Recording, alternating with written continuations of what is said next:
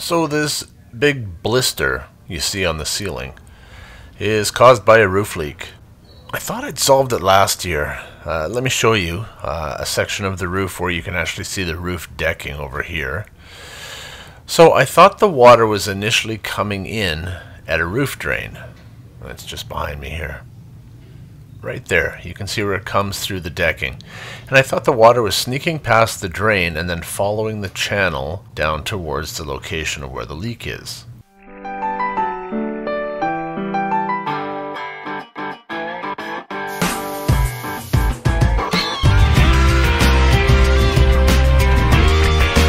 Buckle up for safety as I give you a day in the life of facilities maintenance.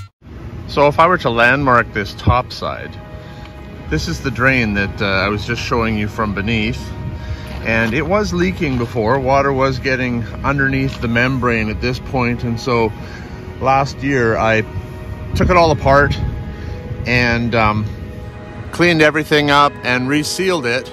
So I know that this is not where the water is coming through now. But what I thought was happening is that the water was getting in under the membrane here and then just following the natural channel all the way along until like the channel in the roof decking, you know how it's got the grooves in it, following that pathway until right about here, until it hit the seam where the two different panels, the roof decking panels meet and leaking through. And because water was coming through at that drain, I figured I'd solve that problem. But that's the thing with roof leaks, you're always chasing them around. And so what I'm going to look at next is that drain right there. The channels here run this way. So if water is getting into the channel, which often happens and then travels, water getting into the channel could go like way over there, or it could go way down there. But it wouldn't necessarily come here where I'm standing, which is where our leak is, unless, if you know how the layers are constructed, the sandwich that makes up our roof deck, we've got our gravel here. Underneath that is a rubber membrane. Underneath that, there could be like styrofoam insulation, a few inches thick. Then our roof decking. So what I'm wondering, what could be happening is that the water is getting in underneath here and traveling along the top of the styrofoam insulation and coming through the seams between the two metal decking panels.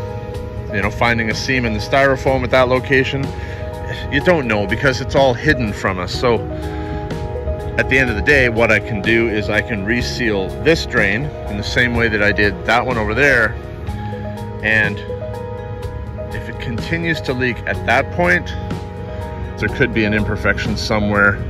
You know, as simple as a sharp object or a sharp rock is down here and someone stepped on it and pierced a little hole anywhere around here. But I don't think that's what it is. Usually it's findable if you have the patience to keep looking. I've done that drain, so I'm just going to systematically eliminate possibilities until the leak disappears. And so next is this drain. But you know, with the standing water that I've got here right now, and it's supposed to be nice weather this week, maybe I want to wait until tomorrow or the next day when the water disappears, and then I'll be able to make a better seal on this leak. I don't know. Or do I just start clearing the rocks away now?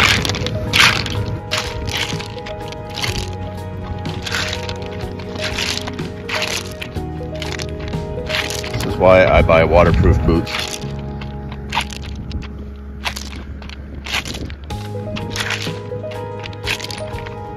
Baskets are quite easy to remove. That's how you remove them. It doesn't damage them. They're very flexible and they just hook in underneath these tabs right here. It's a pretty simple system, really. Where the leaks will often occur is the water gets past this membrane and sneaks underneath,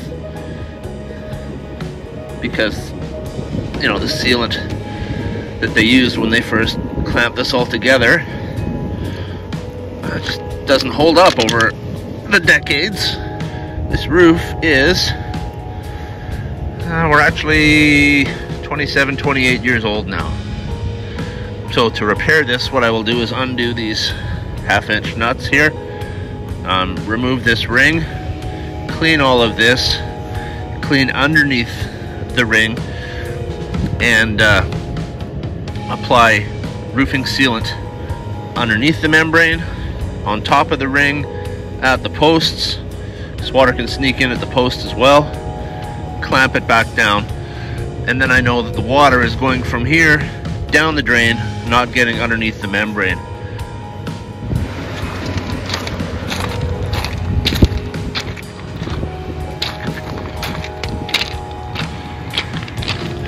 At this point though, I'm not going to undo this clamped ring here while I'm understanding water. I mean, there are times when you need to make an emergency repair and you don't have a choice. When you're roofing, you have to make the repair when it's wet, but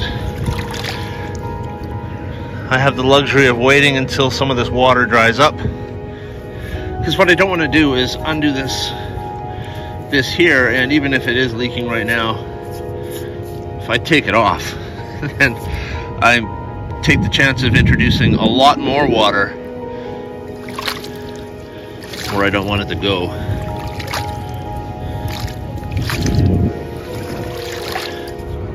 So I'm just going to wait for this to recede a bit, and maybe later today or tomorrow I'll be coming back to this, and so I'll see you then.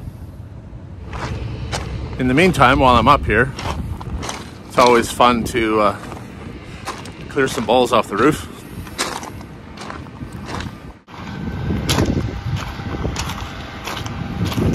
Looks like I have at least 4 possibilities to make the money shot from up here.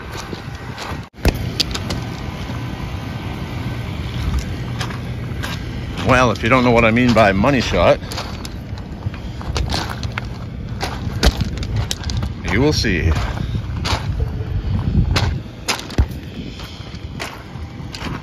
Cinderella story. Last game of the season, Arne comes off the bench because the top 3 starters have just fouled out of the game. He's got to make this shot from behind the backboard. He steps up with confidence.